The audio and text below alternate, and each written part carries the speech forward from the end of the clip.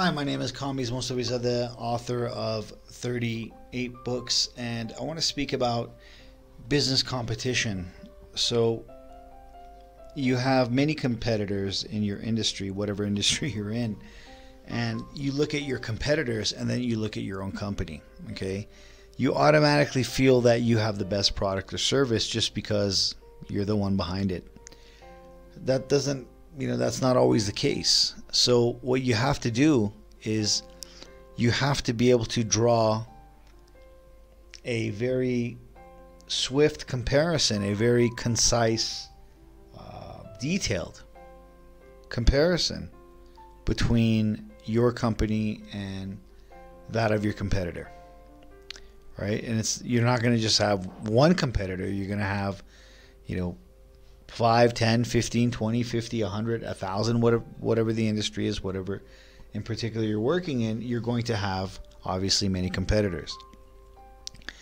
And when you want to present to your customer the difference between your company and these 30, 50, 500, or 5 competitors, then you have to provide them with something visual, something graphic, something informative, something that they can easily understand, that will be able to differentiate your brand versus that of your competitors.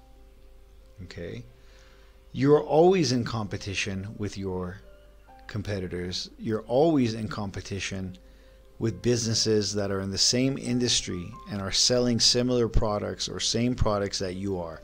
You're always in competition with them. So, it's you versus them. And it's you versus all of them. And it's all of them versus you. And this is why it's so important to be able to differentiate yourself and your company, your brand, versus that of your competitors. Because other than that, you're a me too. If you're not able to differentiate your brand, you end up being a me too and end up just being a knockoff, really, it's mimicry. It's a mimic of the other one, right? And that's why it's so important to have brand attributes that differentiate your brand versus that of your competitors. Okay, and you know what those brand attributes are. You have to come up with those brand attributes. For example, Domino's Pizza we have the fastest delivery, right? Caterpillar is we have the strongest equipment or most durable, right? Longest lasting, that type of thing, right? What's your attribute or attributes that define your brand and that differentiate your brand versus that of your competitors in the marketplace so that customers can understand the difference between you and them? This is so important, okay? So, in this video, we're talking about brand competition.